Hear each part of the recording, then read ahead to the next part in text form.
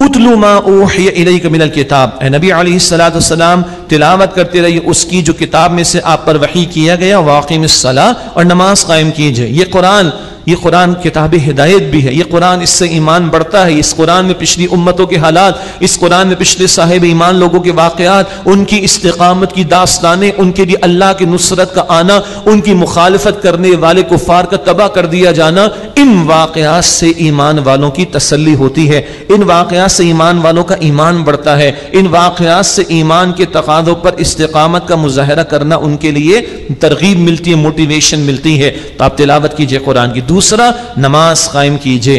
ایک بات البقرہ میں ہم نے پڑھی ہے، البقرہ آیت نمبر 153 میں استعینوا بالصبر والصلاۃ، صبر اور نماز کے ذریعے مدد حاصل کرو۔ یہاں نماز کا ایک اور بڑا پیارا نتیجہ بتایا جا رہا ہے، ان الصلاۃ تنہی عن الفحشاء والمنکر، بے شک نماز بے حیائی اور بری بات سے روکتی ہے۔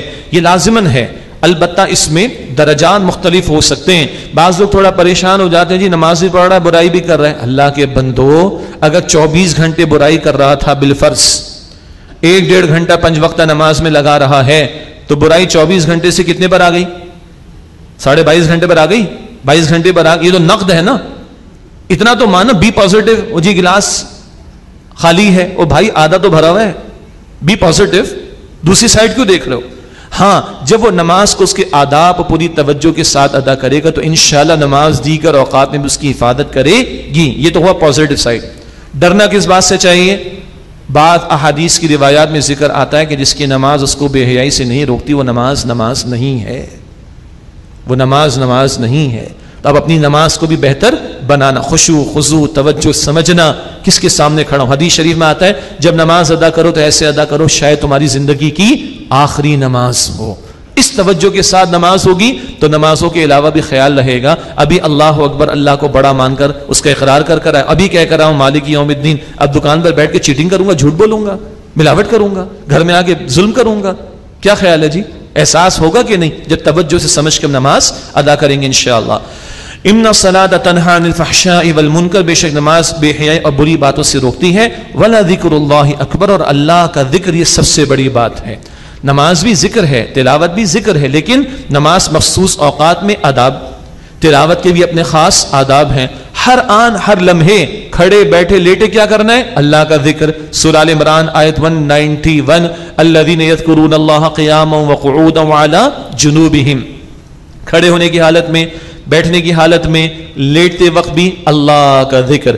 بہترین اور آسان ترین طریقہ نبی اکرم صلی اللہ علیہ وسلم نے ہر موقع کی دعائیں سکھائیں، صبح سے لے کے شام تک، یا رات کو سونے سے لے کے اگلے دن رات تک، کس قدر دعائیں ہیں۔ رات کو سوئے دعا، صبح بیدار ہوئے دعا، بیت الخلاء جا رہے ہو دعا، باہر آئے تو دعا، آئینہ دیکھا تو دعا، وضو شروع کیا تو دعا، کھانا کھانا شروع کیا تو دعا، بھول گئے تو درمیان میں دعا، کھانے کے بعد کی دعا، لباس تبدیل کرو تو دعا، لباس پہن لیا تو دعا، گھر سے باہر نکلے تو دعا، مسجد میں داخل ہو تو دعا، مسجد سے باہر نکلے تو دعا، سواری پر سوار ہو گئے تو دعا، صبح ہو گئی تو دعا، شام ہو گئی تو دعا، سورج نکل آیا تو دعا، سورج غروب ہو گیا تو دعا، چھینک آ گئی تو دعا، کتے نے بھونکنا شروع کیا تو دعا، گدھے کے چلانے کی آواز آئی تو دعا، بجلی کڑک گئی تو دعا، بارش شدید ہو گئی دعا، آندھی تیز چل گئی تو دعا، مصیبت آ گئی تو دعا، نعمت مل گئی تو دعا، رات کو سوئے تو پھر دعا۔ اس قدر دعائیں۔ اچھا، ہمارے بچوں نے 40 دعائیں یاد کر لی ہیں، وہ بھائی کہ بچوں کے لیے دعائیں فقط؟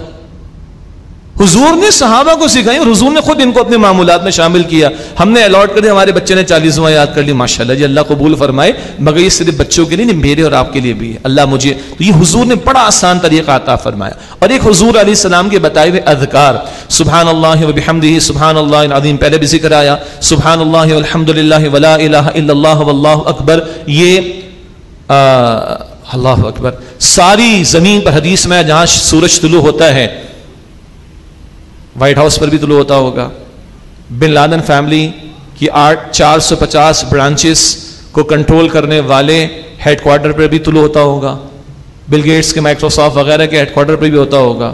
یہی تو آج کل ہمارے وہ ہے نا۔ حضور نے فرمایا ساری زمین پر جہاں سورج طلوع ہوتا ہے، ان سب سے زیادہ اللہ کو 4 کلمے پسند، سبحان اللہ والحمدللہ ولا الہ الا اللہ واللہ اکبر۔ ابراہیم علیہ السلام معراج میں حضور کو ملے، امت کو تحفہ دیا، آپ کی امت کے لیے تحفہ، امت کہے سبحان اللہ ایک درخت جنت میں، الحمدللہ ایک درخت جنت میں، اللہ اکبر۔ یہ صحیح روایات ہیں، بالکل مستند روایات۔ لا الہ الا اللہ ترازو میزان ایک پلڑے میں سب کچھ، دوسرے میں لا الہ الا اللہ، یہ بھاری ہوگا. لا حول ولا قوت الا باللہ. 99 بیماریوں کا علاج ہے. سب سے چھوٹی بیماری کیا ہے؟ ہم سب کا مسئلہ غم ٹینشن. لا حول ولا قوت الا باللہ. استغفار کا اہتمام. حضور نے فرمایا جو استغفار کو لازم کر لے اللہ کافی ہو جائے گا اس کے لیے. پھر درود شریف کا اہتمام، وہ کل سورہ احزاب میں بھی پڑھیں گے. ایک مرتبہ جو حضور پر درود بھیجے اللہ 10 مرتبہ رحمت نازل فرماتا ہے. نبی مکرم علیہ الصلوۃ والسلام پر درود کی تعلیم دی گئی صلی اللہ علیہ وسلم. یہ مستقل ذکر کا آسان طریقہ. اذکار اور ہر موقع کی دعائیں، ان کے لیے وضو بھی شرط نہیں. سبحان اللہ. نماز و قرآن کی تلاوت کے تو بہت آداب ہے نا، اور ہونے چاہیے، لیکن ان کثرت اذکار کے لیے، کثرت ذکر کے لیے کوئی خاص پابند، جب چاہیں جتنا چاہیں ذکر کر سکتے ہیں. اللہ مجھے اور آپ کو توفیق عطا فرمائے. مشکلات کے دور کے لیے رہنمائی، لیکن ذہن میں رکھیے کون سی مشکلات؟ راہ خدا میں جو مشکلات بہت بھاری آ رہی ہیں اس دور کے لیے، اور جو اس کے لیے تیار ہو تو جن کو آج ہم کیڑے مکوڑوں جیسی بڑی بڑی مشکلات بنا بیٹھے ہیں، انشاءاللہ وہ تو بہت چھوٹی ہو جائیں گی ہمارے لیے. اللہ ہمیں یقین عطا فرمائے. ولا ذکر اللہ اکبر، اور اللہ کی یاد، اللہ کا ذکر، یہ سب سے بڑی بات ہے. واللہ یعلم ما تصنعون، اور اللہ خوب جانتا ہے لوگوں جو کچھ تم کرتے ہو.